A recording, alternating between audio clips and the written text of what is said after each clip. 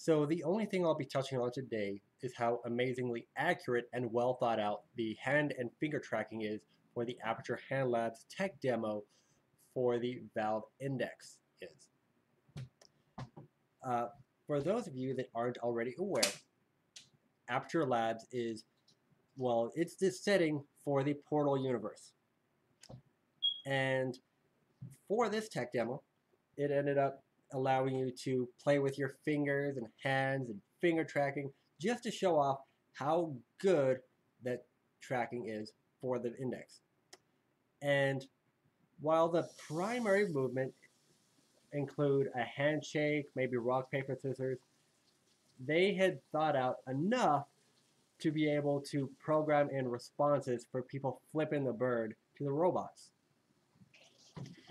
And there's photographic evidence of that in the article that I'll be sharing down below. So yeah. If you guys are still here, don't forget to check out my next video when I'll be explaining to you just how mainstream the Oculus Quest is pushing virtual reality. If you liked it, let me know. If you hated it, let me know. And as always, don't forget to tell me how I'm such a horrible human being for giving you all this news. Ta-ta for now.